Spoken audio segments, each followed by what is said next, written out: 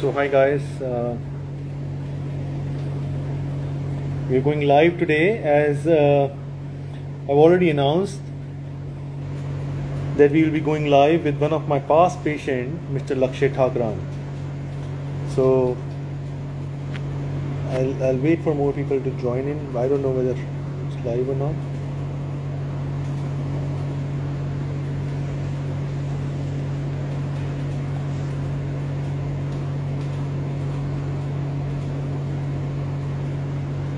Hi Lakshay, I can see you. Yeah, we have more people joining in.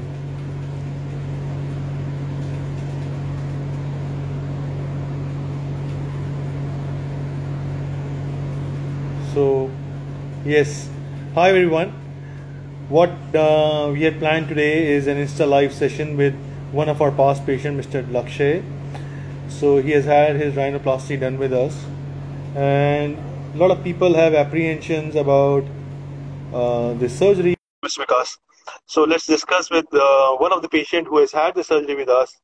How has been his experience? And mind you, he had. Hi Lakshay, how are you? Hey Doc, feeling How good? are you? Yeah, I'm doing good. How are you doing? Yeah, I'm doing great. I started like working on other things like haircuts and stuff, and yeah, I'm feeling great. So we'll wait for people to join it. Today is Sunday, everybody's busy. Let's see how many people join us for Yeah, this sure. session today. So um it has been a lazy Sunday. So guys, today we have Mr. Lakshay Thakran with us. He did his redo rhinoplasty with us around a month back. Lakshay, we did it a 1 month back. Yeah. I had to go for the second procedure because the first one didn't really did what I was looking for. So we And, went again, and yeah, it so was a we did month your ago. Yeah. redo. The first one was done somewhere else. When did we do your surgery? Around a month back. Yeah. Yeah. Okay. So a lot of people are apprehensive before rhinoplasties, nose job, because they have heard all the horror stories that people get it done, it looks fake. So here is Mr. Lakshay in front of you. He's not looking at all fake. His nose looks very natural. Of course, he has some swelling on the tip, and the swelling will reduce further over a period of time. So, Lakshay, if you can tell our audience what issues you had with your nose and why did you wanted to go for a rhinoplasty in the first place? Well, I had a deviated septum, so when I was a child, I got hit on the nose once, and it kind of grew in that way. So it was bent to a degree, and it was such that it had an appearance as well. And I think it did result in me having like breathing problems, which ultimately I want to get fixed. So I went in and got a procedure done in 2013, and it somewhat worked, but not to an extent I would want. So that's why I was looking for other options, greater options, and that's how I found you. And yeah, I would say there's a lot of stigma around it. There's a lot of rumors about it that it'll be painful or it will, not look good or something like that. But what I can say is it's like art. Oh, like I would quote you, it's art. So if you've got a good artist, you'll get a good painting. If you cut corners, you'll get cut corners. So yeah, Yeah. I feel I got the treatment I wanted, and it was minimally. I wouldn't even call it minimal compared to my first one, because as I've got it done twice, I would say I have a point of reference. So the first one I had to go under the knife the first time. I had to get those foams for a week, and it was not good. It, like every time I would eat, my nose would bleed, and there were a lot of things I didn't like about it. What I really liked was the staff at Rosewalk was really professional. I mean, you visited me for 2 days, I guess, and it was all fine. I have like no problems with the nose at this point. It's like completely natural and fine now. No problems breathing. So yeah, Yeah. And to tell you, redo surgeries are always difficult. But trust me, redo rhinoplasties are all the more difficult. Everything is stuck. The best, uh, treatment a doctor can achieve is in the first session or a virgin plane. So, can you show us from your side views how your nose, how it naturally looks? Yeah, if you can just tell our audience that how much hump you had before and how much it was too high. I had a hump like this. So Yeah. again, it kind of was bothering me for some time. Also didn't look good. Gave my nose a bigger appearance according to my face. And yeah, now it's just completely Can straight. you show from the other side as well? Can you Yeah. show? Yeah. Looks really nice. You're improving. In fact, I saw you 2 weeks back. You're looking much better. Of course, your tip has swelling, and the swelling will keep on reducing over a period of time. Yeah, yeah, So, no, I know the difference between like someone is 2 to 3 asking for old days pic. even. Do you have your old pic right now on your this thing? Let me see. Um, I can check out. Can you tell me the yeah, date for your surgery? I'm I'm not quite sure. I guess it was on the 12th or the no, no, no. It was I'm sorry, I'm not good with dates, but Last month, right? We did you on July. yeah, yeah, yeah. Oh, I found your picture. I found your picture. That will be great. Let me show you. I'll just switch my so, turn my camera on and you see. So guys, this is how he looked like, right? And this was.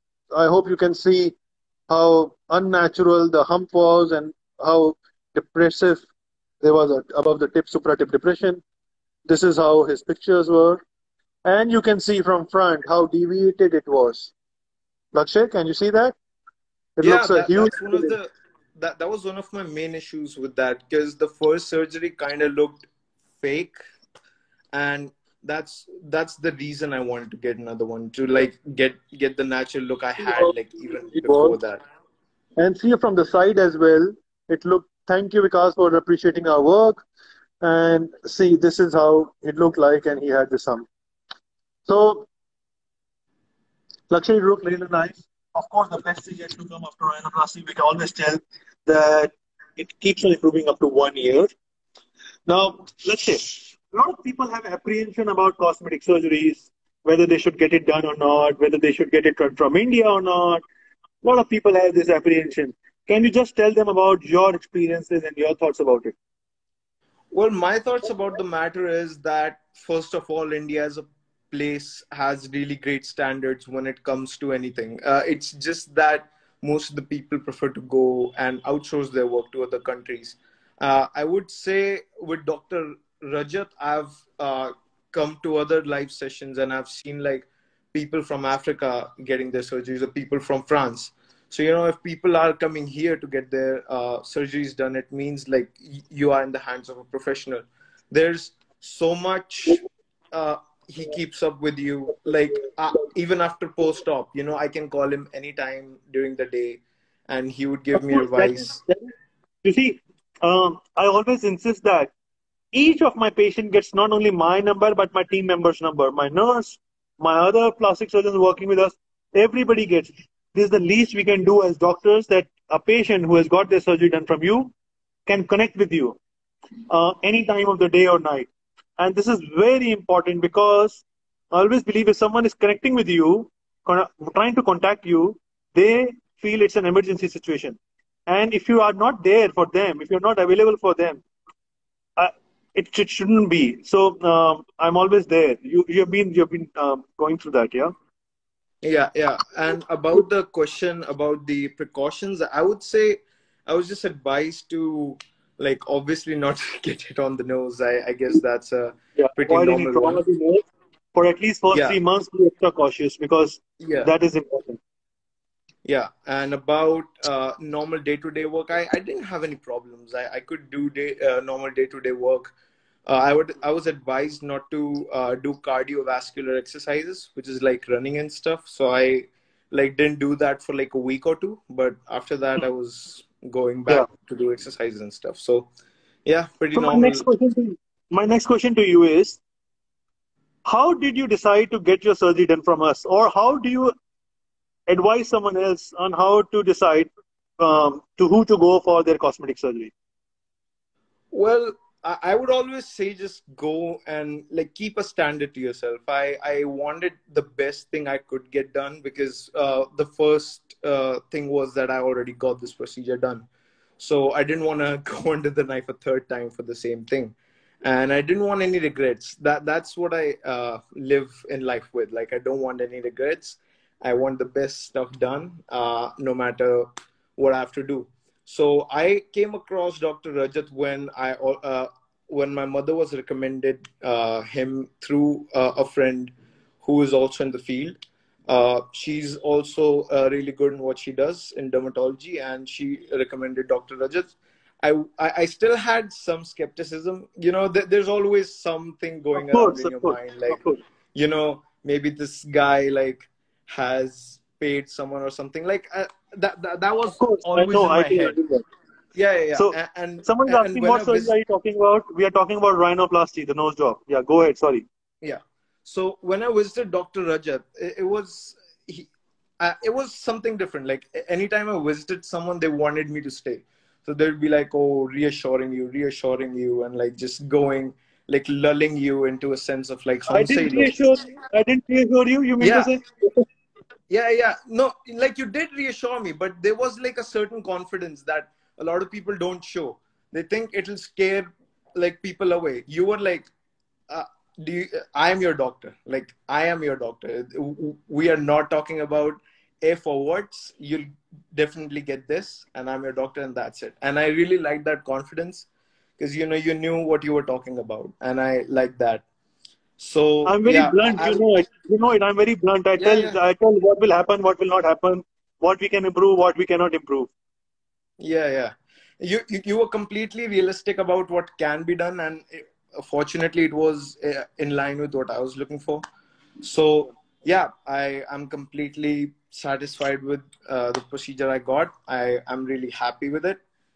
And I would say whenever you want to get something done, just try and research as much as you can. That's how I found out.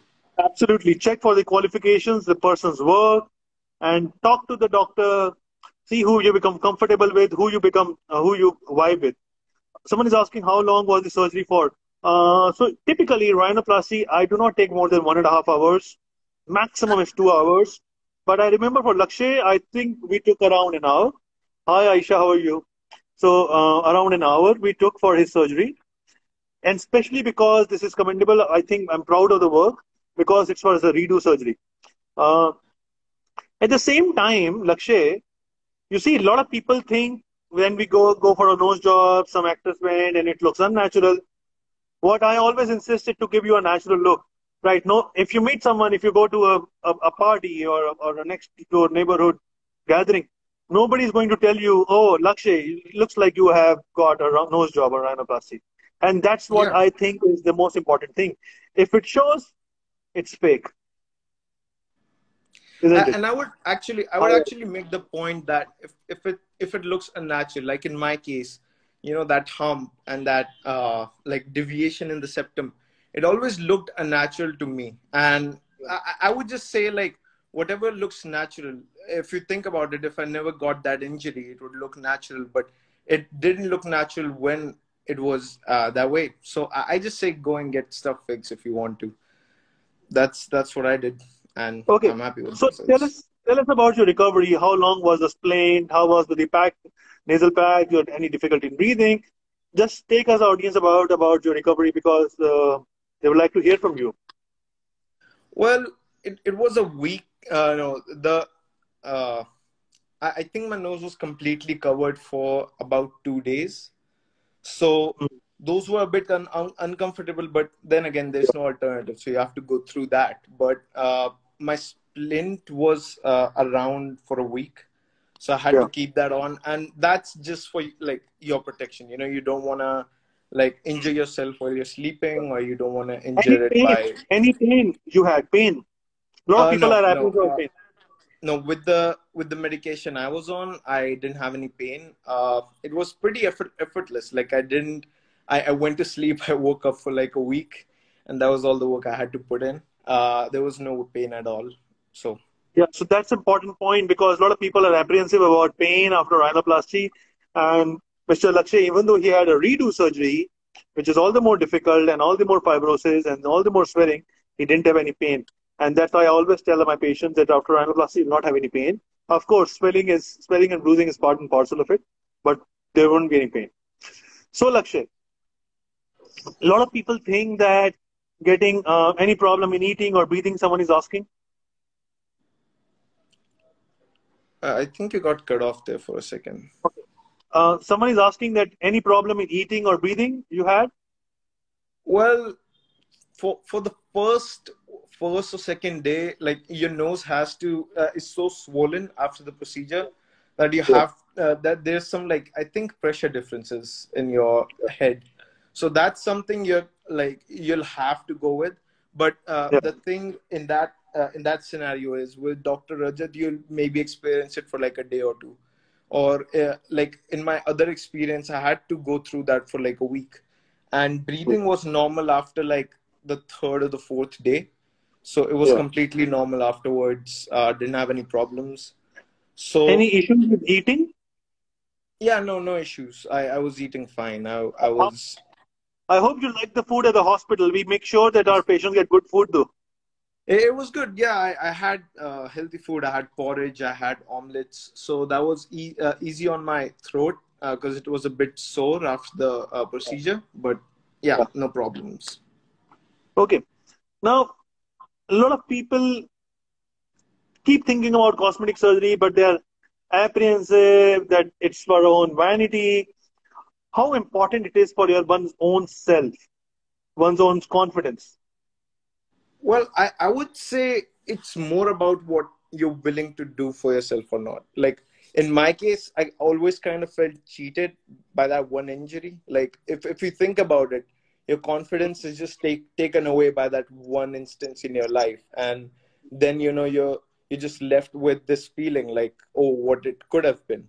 And Hmm. I'm always a go and do it guy. Like if I don't like it, I'll go and get it done. And why So not? Why not? These things can be yeah. fixed easily these days without any complications.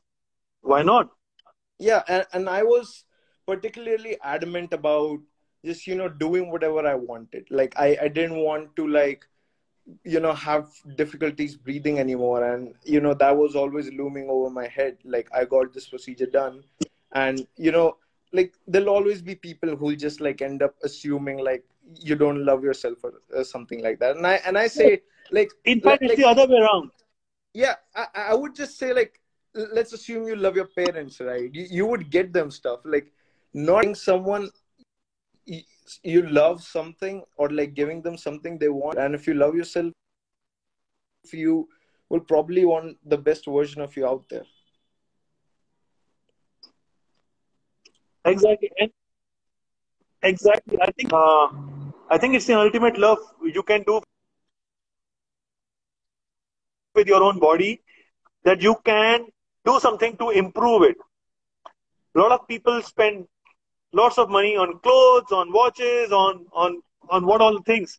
But these are materialistic things. If you can improve the body which God has given you, nothing like it, isn't it? Sure, yeah, definitely. So, great. Any message you want to give to our team, to our audiences who are here before we wind up this session? Well, I would just say that you know you only have one life, and if you want to sit around and sulk and like be tied up in preconceived notions by society, that's what you want to do. But if you are ever willing to like step into those shoes where you can be the best version of yourself, I can say with confidence that Dr. Rajat will have you in his great and excellent and dexterous hands, and will give you the best version you can be. He has a professional staff that has helped me throughout the whole process. Never did I ever feel that in the end I'm gonna regret it. And in the end of the day, I think that's what matters. If you regret your decisions or not, and I don't. Yeah. So thank you for doing this, Lakshay. I enjoyed this. We had few questions as well. If any people want to ask, they can write into us or me and connect with Lakshay on Instagram. I'm sure he'll be able to tell about his experience and guide someone who is contemplating rhinoplasty or nose job. So, see you around, Lakshay, after a couple of months for your follow visit in my office. And it was lovely catching you on this Sunday evening. See you, Doc. See you. Bye bye. Take care.